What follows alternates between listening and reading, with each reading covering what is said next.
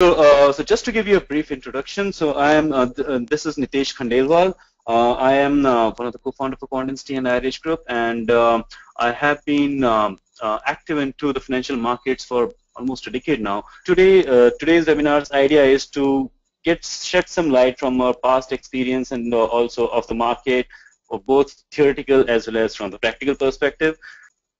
So, to give you a brief agenda, so the agenda would be a small brief introduction to momentum trading, what it is, why it works. Then we move on to the popular momentum trading strategies. I would not say strategies, but more of various oscillators and indicators which are there, which are quite popular.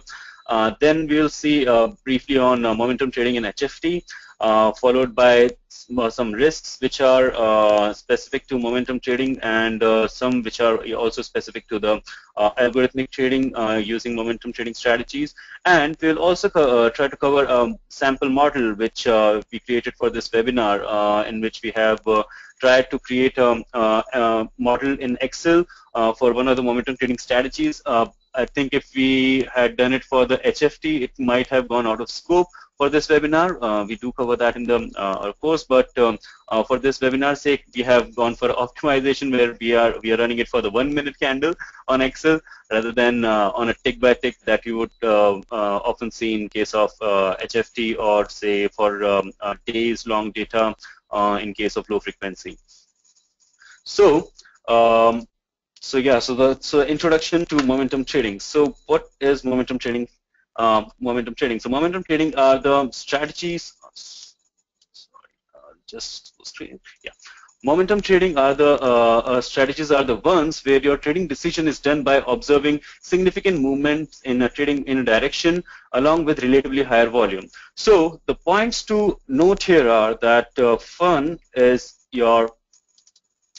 your trading decision is done by the observing significant movements. So when I say significant movements, we are referring to the significant price movements in and in a particular direction. So either on the upside or on the downside, but there has to be a significant movement in the direction with relatively higher volumes. So by relatively, we say that, okay, because different asset classes or different stocks will have different kind of volumes, different kind of volume profile. So we say that, okay, we look at the volume profile by taking, say, in a very base case scenario, it can be simply the average of the past few candles or past few days, or it can be a more sophisticated where you look at the complete volume profile based on the hour and the day and the seasonality, and you account for that, and you look out for that.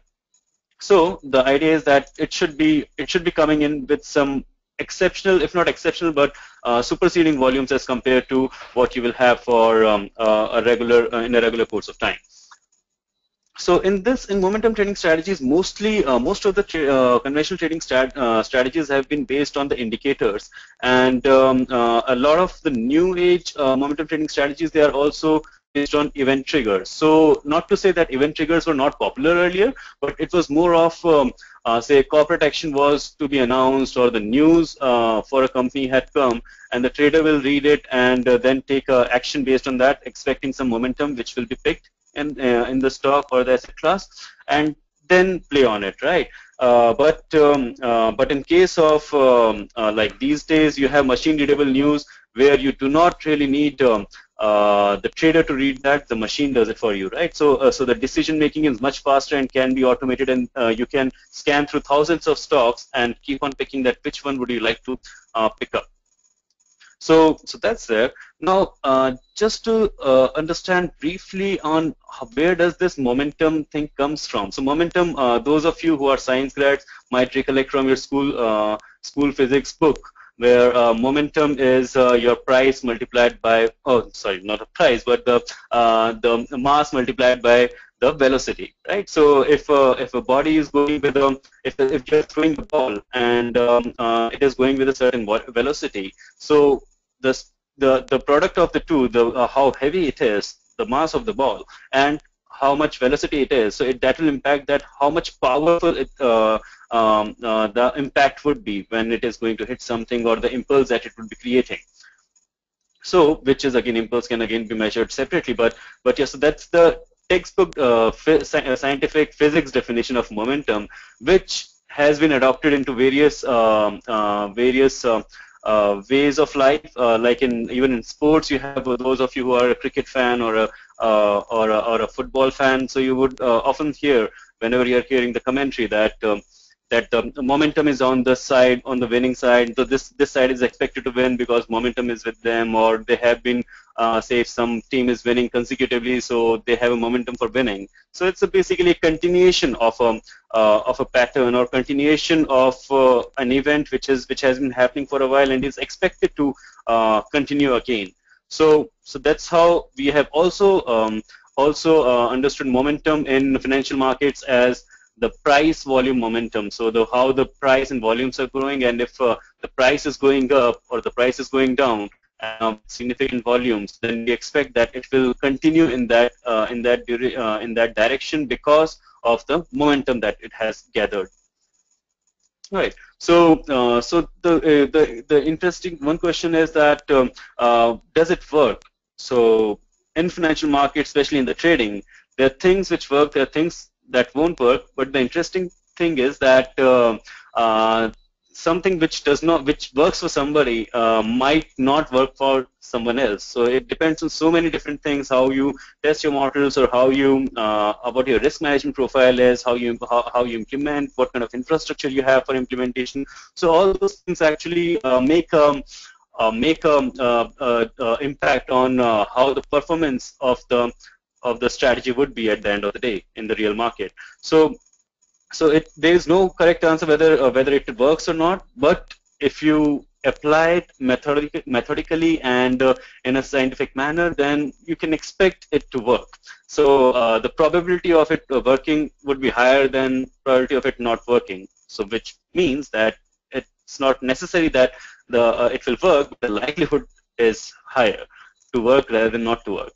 So, so as I said that, there are a few things which are like physics example which I was giving, that momentum and impulse. So one thing is that how much momentum a moving body has, and second thing is if like impulse, which is nothing but m delta v, so mass multiplied by change in velocity, right? So if you're throwing a ball at the wall, so the impulse that is being generated on the wall would be equal to the mass multiplied by the change in velocity. So in case you're hitting a ball with the wall, it would be changing the direction of the velocity too. So the impulse will be really great. So same happens with the financial markets too. So if the price is going with a very high speed, if it is moving up rapidly, then you would expect it to go up till the time there is an impulse which is stopping it from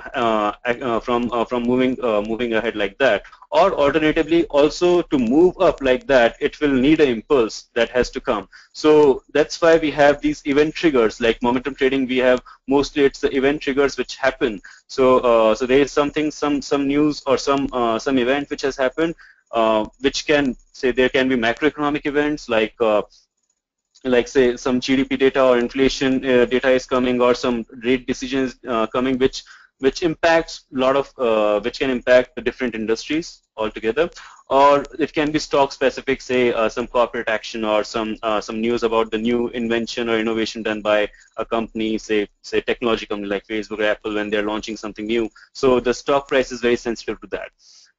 So that you can take that as an impulse in these scenarios.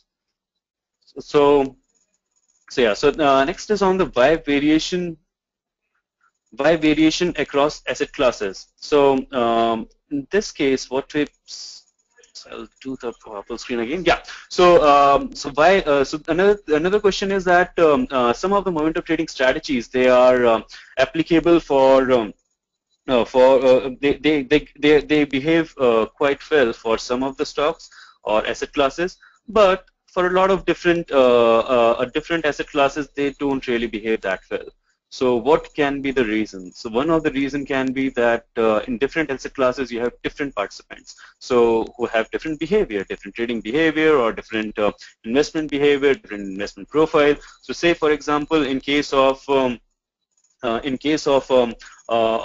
FX or stocks, you will see that it's mostly a lot of people who are retail. they contribute to it. But in case of FX, you have on the other side, you also have big institutions who are making the market. So the market makers are normally the big liquidity providers, or the big banks, big financial institutions who are providing liquidity to the market. So they have a different behavior or different trading profile as compared to someone who is a retail trader and himself, so trading for his own money and as a pastime, not really as a as a profession, but more as a pastime. Then he would have a very different trading profile. So the behavior would be different. So the way the prices move, the volumes pick up, that would be different for different asset classes. So that is something that we should be very much aware of while deciding on a strategy. Second thing is also external factors and seasonality. So that is something like there are some industries which have a very different cycle as compared to rest of the market. So so to give you an example, there was a time like in 2008, 2009 when the oil prices were going up like crazy. Right, so when they were up like 100, 120, 130, so crude was crossing every level. So at that point of time, the lot of stocks which were into the oil exploration or oil refinery sorry, oil exploration or drilling business, or the companies which are associated with that. So the market used to go up when the oil prices go down, were going down, but these companies will go down, or that is underperform the market. But when the crude prices were shooting up, so it was a big worry for everyone that it will impact the growth, it will bring in inflation, resulting in higher interest rate, and therefore all the most of the industries, the stocks from most of the industries will fall. But the stocks for these companies which were into oil exploration or drilling, so they used to go up at that time.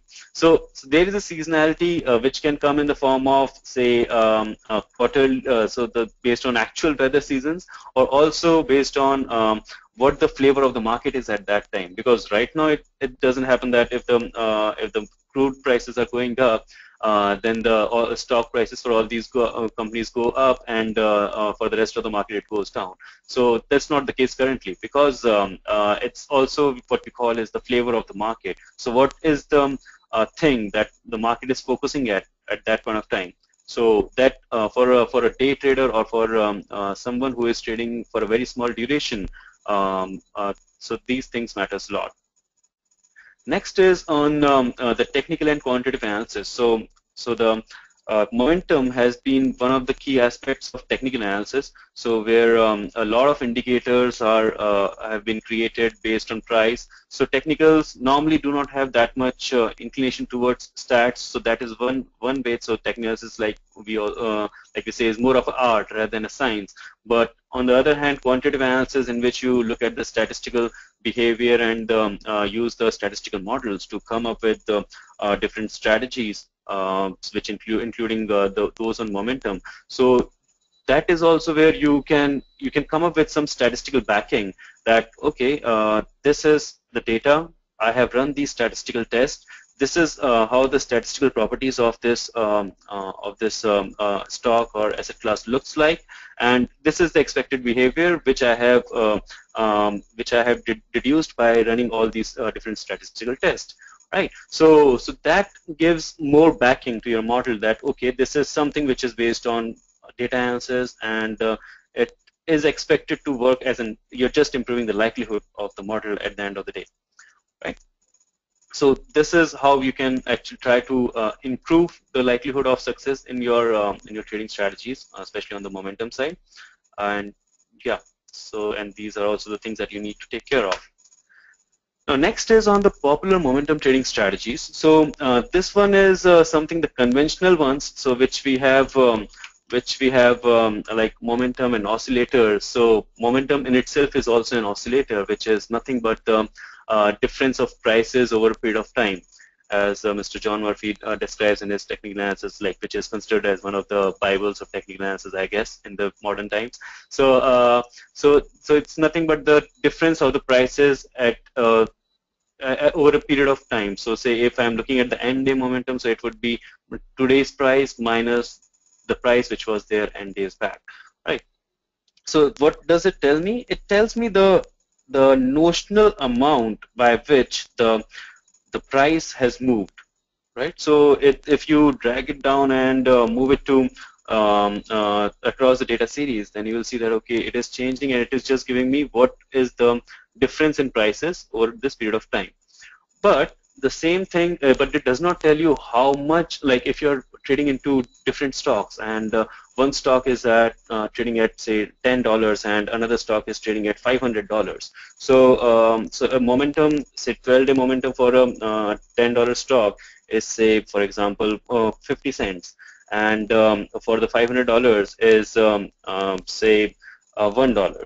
So even though the momentum is twice in case of a $500 stock, it does not tell me that actually the stock which is of the $10 stock has much higher volatility, and also it has much higher momentum as compared to the $500 stocks, because it has a, we are saying it in terms of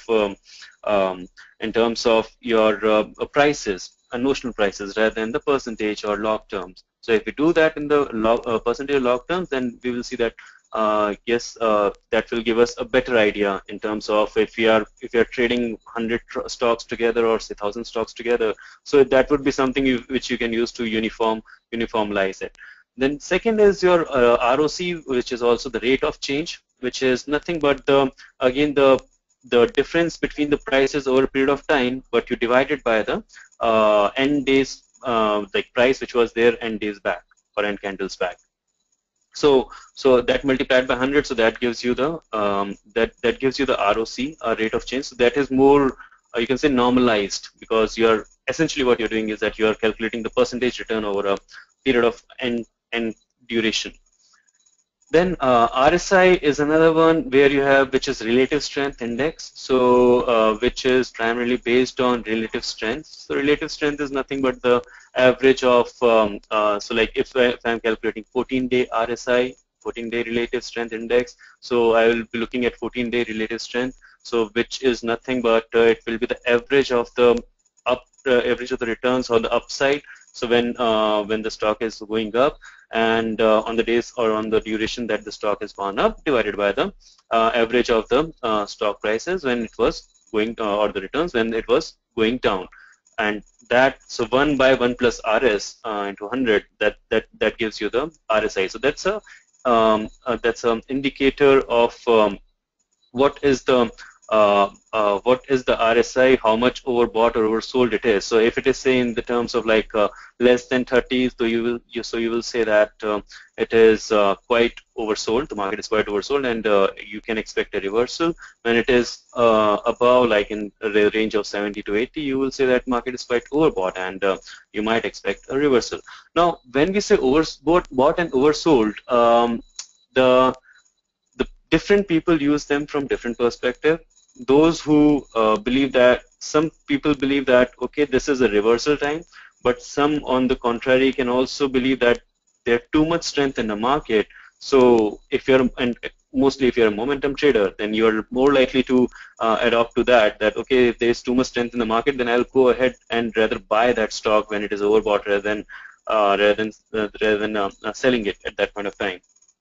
So that is open to interpretation. That depends on what stock you're trading, what kind of backtesting results you have.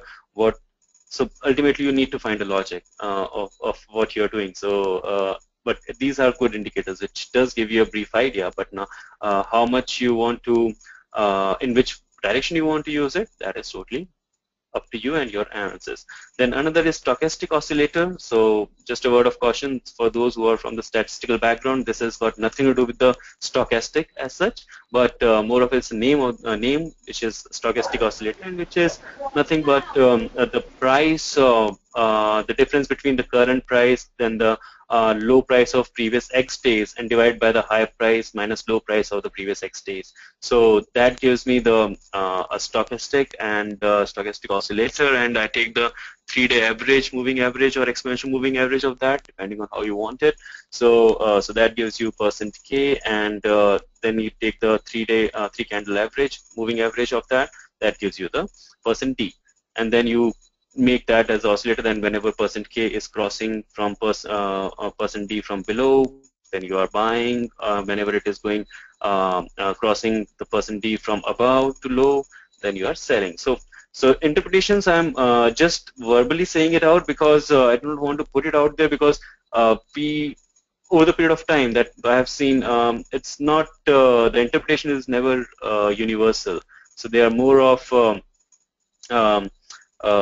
it's based on a lot of things actually. So that's why we do not keep it. The interpretations, we say that it is personal interpretation, or the modelistic interpretation than anything else.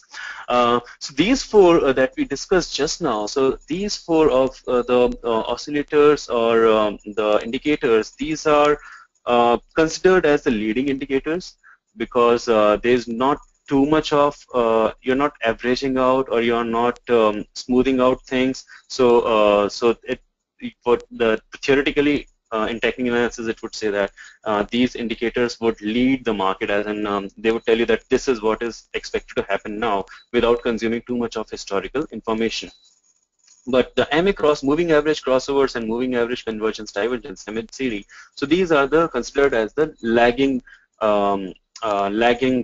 indicators. So because they use the different the lot of information from the past. So like moving average would be where you're taking average of the past X number of days, 10 days, 20 days, 5 days, 8 days, or those who are fans of Fibonacci might take like 2 days, 3 days, 5 days, 8 days, 13 days, 21 days, right? So you would see those numbers a lot in different models.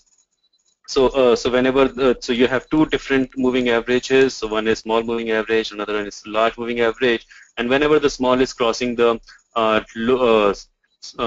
large moving average from below to upwards, so that means that the small time period, small time frame trend is moving up and is expected to gather some steam. So which is a buy indicator. And whenever it is crossing from above to below the moving average, the small moving average is crossing the lower large moving average from above to below.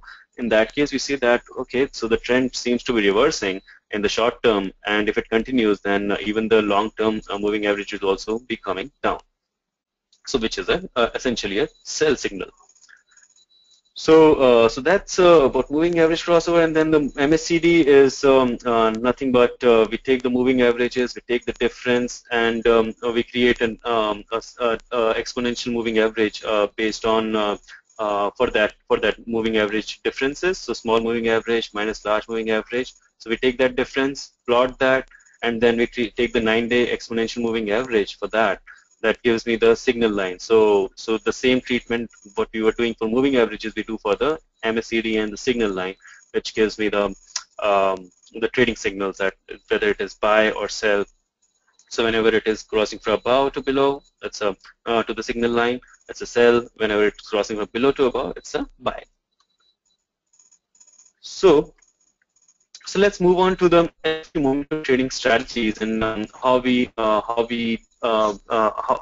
can actually implement these strategies in the HFT space. So so almost everything that you can do in low frequency, you can do in high frequency, but not everything that you can do in high frequency, you can do in low frequency.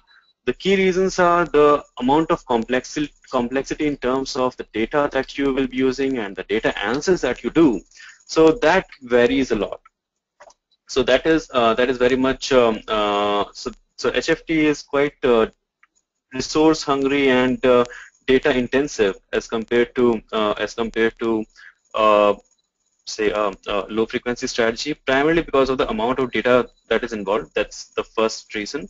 So the amount of data that you deal with in HFT is mostly tick by tick data. So just to give you an example, say if I am doing a low frequency trading strategy, which is say one day data for a particular stock, or say even for say 1,000 stocks.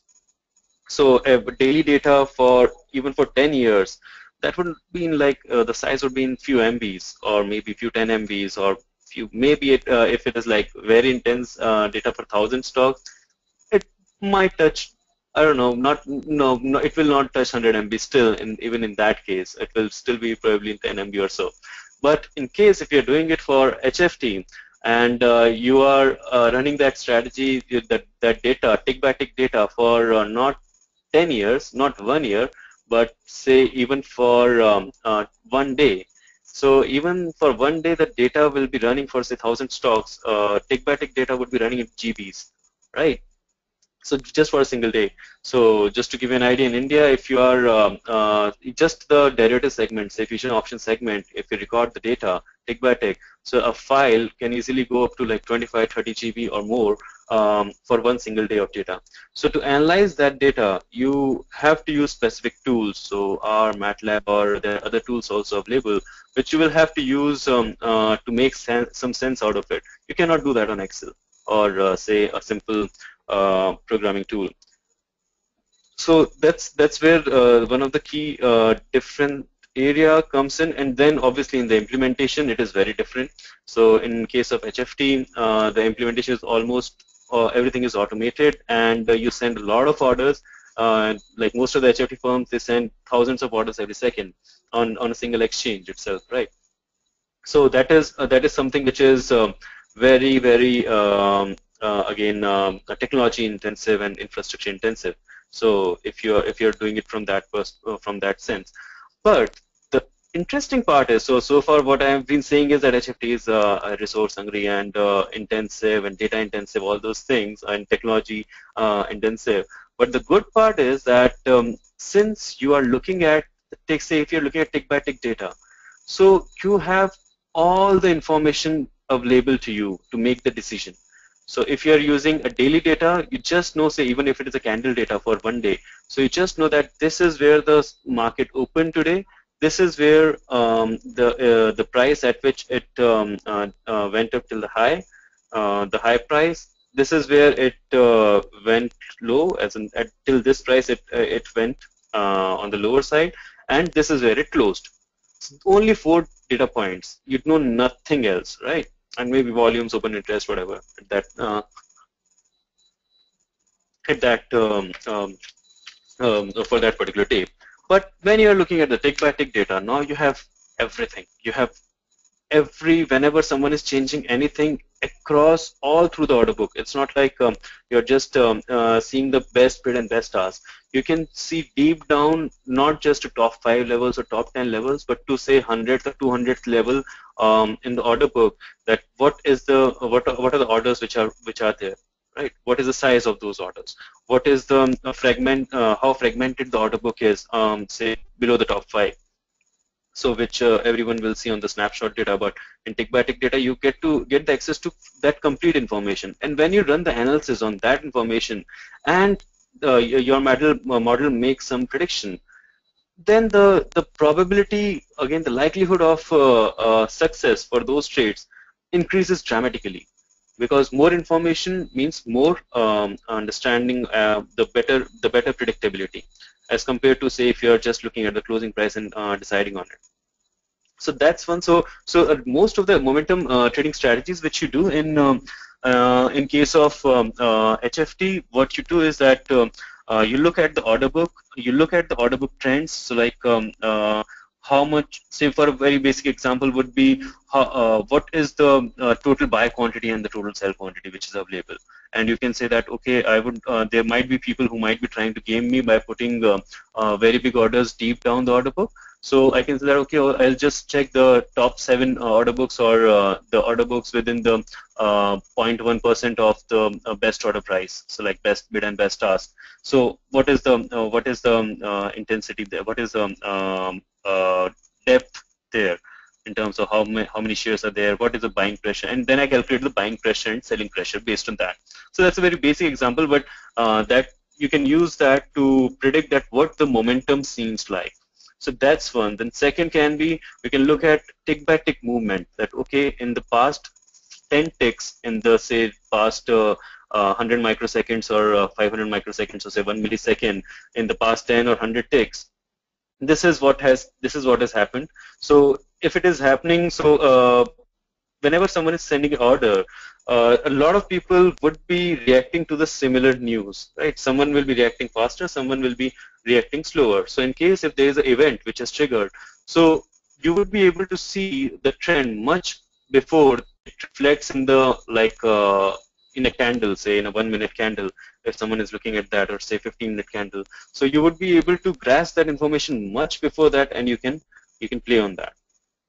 So these are the tick-based analysis that you can do on the order book, and then you can also do on the order base. So there you are seeing some big orders which are coming in at very attractive prices, but single orders, and you can see that okay, someone is someone is trying to, whenever it's getting executed, he's replacing it with another one, say similar quantity or different quantity, but say big order. So you know that there is a consistent buying pressure. Someone is trying to get a big position in that stock, right? So you can feel that if someone is trying to create a big position, then you can expect some momentum in that. So you can expect that a continuation of buying pressure would be seen in that, and you can, based on that, you can plan your strategy. So that's on the ticket level analysis. Now the second thing is that transaction cost. So what we mean here is by transaction cost is, so when you're playing at the tick data, you are talking about very small time periods, like in microseconds and milliseconds, right? So within that time, you would not expect the prices to move dramatically. So it will be like 1 tick movement, 5 tick movement, maybe 10 ticks movement at times of high volatility, but not beyond that, in between ticks. So you would not expect that, at least. And so what it means is that even if you're predicting it rightly, even if you're predicting the direction correctly, you would need to make sure that your transaction costs are in sync with your profit targets. So there's no point of having a model which has a 90% hit ratio, only to be seen as 0% hit ratio when the transaction costs are incorporated in that. So in HFT, transaction costs are sacrosanct. You cannot have, like, you would like to have 0, obviously. So, but in most of the cases, it is not possible unless there are some exchange incentives. So, so if it is not 0, then you have to make sure that you have one of the lowest transaction costs in the market. So, like you obviously there would not be high differential in the transaction cost as such. But what you can do is that, say, if you are a HFT firm, you would prefer to have a direct connection with the exchange. You would prefer to have a, say, your own membership with the exchange rather than going through a broker and paying a brokerage out there. Yeah, so all those things matters a lot because in most of the cases you will say in case of say market making strategy, for example, in HFT, your target profits are very much, and most of the times, are like bid-ask spread, right? Or and bid-ask spread is very much a function of how much the transaction cost is. So, so if you're just making bid-ask spread, then you might expect just to recover transaction cost. That too, when you are correct almost all the time. In most of the cases, not all the cases, but in most of the cases. So, so that's why it's very important to look at when you're deciding on what stock you want to trade. You should look at what would be the transaction cost for that. What is how many ticks is that? Is that less than 1 tick, more than 1 tick? If it's less than 1 tick, then you're good. Then you can go ahead and do whatever. But if it is more than 1 tick, then you have to see that how much would be the bid-ask spread that you'll be paying when you're taking a position, and what is the potential profit target that you have for your moment, even when you're predicting the correct momentum. So those things have to be worked on. Next is on defining exits. So exits, when you are on the HFT side, so in a low frequency side, you can very much do, what you can do is you can define exits at say whenever the moving average is crossing down, or you can basically make use of the lagging indicators too. But in case of HFT, you cannot go for lagging indicators because you are playing on a very short term, and you have to either lead the market. If not lead the market, then you have to act as and when something is happening. Right. So what you typically do is that if your entry is based on few ticks of data analysis, then you will be defining your exit also based on the few ticks of data analysis. So like whenever you see even a small change in direction from your trade, you would most likely you would like to change it. So most likely you would like to square it off that trading position of yours. So, traditionally, what happens is that you either exit when the momentum is waning. So you use some indicators or use the combination of indicators to decide that this is suggesting that the momentum in our strategy in the stock is waning, is going down. So that using that combination, you said, okay, I will exit at this price, whether it's stop loss or take profit, that is totally up to us. You can also define your own standard stop loss and take profit levels, can be in percentage terms or which can be in volatility points terms. So all these things can be done. But if you're doing in the HFT, then you would like to either you go for the fixed stop loss take profits, or the criteria for deciding the stop loss take profit has to be should not lag a lot. And second is also exits at high momentum. So this is what a lot of contrarian traders do. So what they say is, because if the momentum is increasing, a momentum trader would say that, okay, momentum is increasing, I'll rather increase my position because it is expected to continue that pattern. But if I'm a contrarian trader, at least from the momentum perspective, then I would say that, okay, too high momentum, the price is going up too rapidly, then I would guess that this will wane off now. So I would preempt it and exit the position. So the analogy for that would be like someone is he's jogging in a marathon. So that's good. So he will. You would expect that that person will complete that 21 kilometer, 42 kilometers marathon in good time, in his own sweet time. But he'll complete it. But if someone starts with like, okay, I'll run, starts running slowly, but then picks up and like starts running like crazy, like at his highest acceleration and momentum and velocity possible, then you would expect him to tire off very soon and not reach the target, right? So that's the philosophy of these traders who prefer to exit at when the momentum is reaching too high or the change in momentum is getting too high. Then another is quoting versus hitting. So in almost all the HFT strategies, you never hit the market. You always quote. So you have, because as I said, that transaction cost is a key component, and since your profit targets are really small, so you do not want to pay the bid-ask spread, because your profit target might be like 2 times or 3 times the transaction cost or the bid-ask spread. So if you're hitting, then you're paying like almost one part of it right away in the beginning. So in almost all cases, you will see that you're always quoting rather than hitting in the market. Now, just to go through the risks in momentum trading strategies. So the risks in momentum trading strategies, one is obviously there is a lot of price risk because it's a purely directional bet, right? So in case of low frequency, the directional risk is slightly higher because your position is open for a longer time, and most of the time you will be taking bigger positions as compared to, in case of HFT, you focus more on the churning. So you will be buying, selling, selling with a very small price movements. So your profits would not be huge, your losses would not be huge, but what that helps you in doing is that it's easier to maintain the loss scenarios and the profit scenarios, right? So how much loss you would like to stop at. So the granularity of the changes in take profit, stop loss, of profit and loss is much lower, or rather granularity is smaller. Then second is entry and exit timing. So this is quite interesting. So so as we saw that some people take up more position when the markets are going, when the momentum is gathering more steam, and some people prefer to exit at that time. So this is like within your model, purely from the momentum trading perspective, it can be a very good amount of risk, because you have to optimize on when you would be entering. So you would be, if you're entering too late, that's probably the time then when a lot of guys might be exiting the trade. If you are entering too early but exiting too early, then you would not be able to ride the momentum wave, right? So your if your hit ratio, unless your hit ratio is too awesome, you would be facing issues there.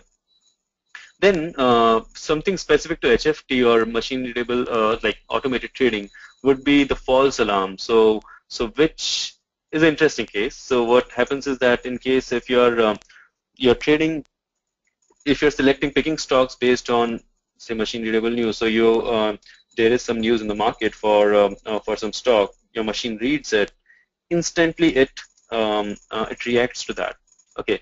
Now the problem is that in the machine readable news, it's basically NLP problem, like natural language processing, which it uses to parse the meaning of the statements, right? So in an article you will have say 10 paragraphs or 5 paragraphs, and it is looking for select things.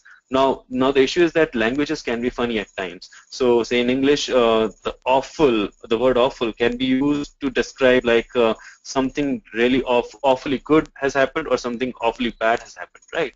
So if you're just looking at the word awful, then you might end up in the incorrect decoding of the news. So that's one. And second is also there are false news which can come because of some system issues, and it's not rare, unfortunately. Like as in rare, if you look at from the how many news articles comes every day and how many are false. So from that perspective, it would be very rare. But from the instances, like number of instances in a year, is not rare. There are a good number of instances which happen every year where you have triggers which are based on like incorrect news is fed, like even at times the sites are hacked, right? The news portals are hacked. That happened to one of the leading news portals very recently, and they can publish whatever news, right? So that's one. And also there are some events in which what happens is your systems, your strategy would be looking for like something funny happened when the Osama bin Laden was killed by US Navy SEALs. That everywhere you would see Osama, Al Qaeda, right? In every news section, everywhere it was flooded. All the news articles were flooded with those names, and a lot of algos were programmed that okay, if there's too much news about it, there's only one thing which can happen, and that is there is some massive attack that has happened. So which is normally expected to be bad for the market. So a lot of bots and a lot of algos actually sold a lot of stock at that time, which was obviously not correct, and the markets eventually went up rather than going down. So they must have lost a good amount of money. But these are the small nuances which you have to take care when you are automating things, because machines do not have common sense. That they have that much common sense that you put into them. Then another is that false, like there are a lot of systems which also use social media feeds. So like they would be following the social media analytics. So what is trending, say on Twitter, something is trending. So there is always some spoofs which might come up, and at times hacks which happen. So I think there was once there was a news which came in that White House bombed. So it came from very reputed news handle, one of the global leaders, and it's a lot of people picked that up instantly. So those who are reacting manually, they have that luxury to check on other things or to see, okay, this is happening, but this does not seem right, or something does not seem right. So you might have the option to check, but a machine is programmed, most of the times it's programmed to react immediately rather than waiting for it.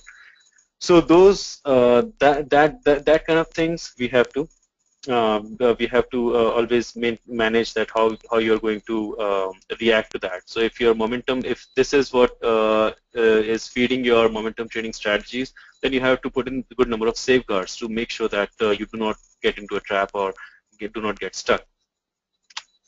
So now let's I think it's already 45 minutes, right? So let's move to the model now, and this is a very simple model. The what we have tried to do is we have taken 1 minute data. So I understand we have a number of global participants. So I try to pick something interesting which is appreciated across the globe. So first option was Apple, second was Netflix. So I preferred Netflix over that. So I pick the Netflix stock, and I take the price and volume filter. So what we have defined, the entry for the entry signal would be based on the price and volume filters that we have created. I'll explain them to you when we move to the model, and the consecutive higher and or lower prices. So whenever we are seeing that the closing price for the current candle is higher than the previous one, and even the previous candle we saw the same thing, that it was higher than the previous candle to that, then we are saying that it's a buy, and if it is lower and again lower, then it is a sell. And the exits, we are making use of the acceleration or impulse. So basically different people use different names. Some people call it acceleration, some people call it impulse. Effectively it's nothing but just a rate of change of the rate of change, right? So that's our exit that we are creating. Let's see, just open that. So yeah, so this is what we have here.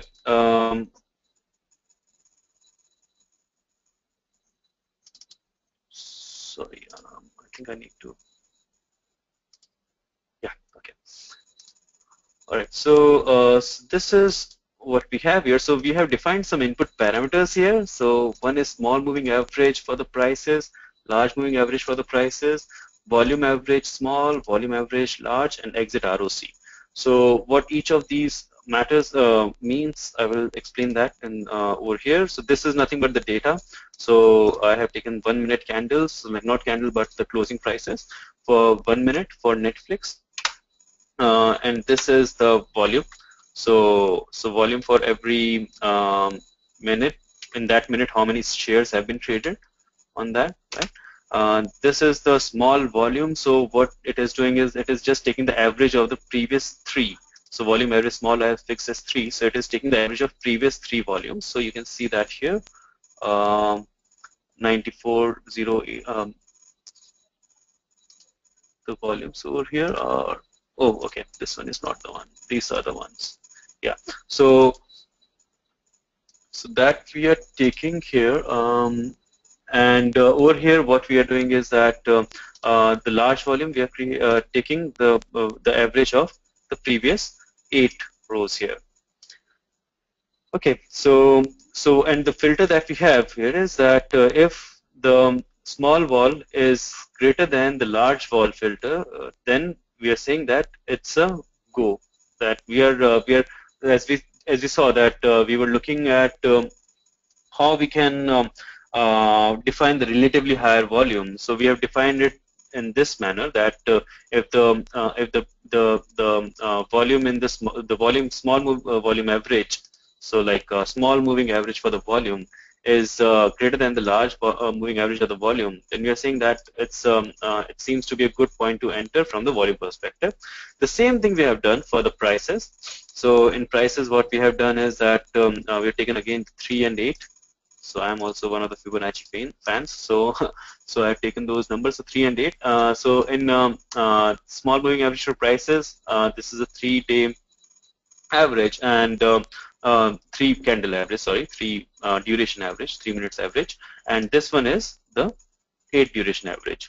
So again, the same filter. The filter is that if the small PX average is greater than the large moving average for the PX. PX is price here. So then we are saying that, okay, it's also good to go ahead with. And based on that, so if we are checking if both the signals, as in both the filters are yes, so that is how we are defining it here. And then we are checking if this price, the price right now, is greater than the previous price, and the previous price is greater than the previous price to that, then we are saying that, okay, it can be a buy. So that's how it is. So if you look at here, so 108.59 is greater than 107.5, 107.875, and 107.875 is greater than 107.35. So which means, and both these are yes. So that gives me a signal of buy.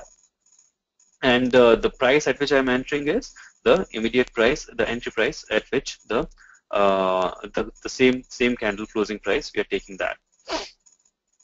And similarly, then so this is the entry signal that we created, and then exit criteria. What we have done here is I have, instead of taking the log prices, like I have taken the log prices instead of simple moving average because I prefer that.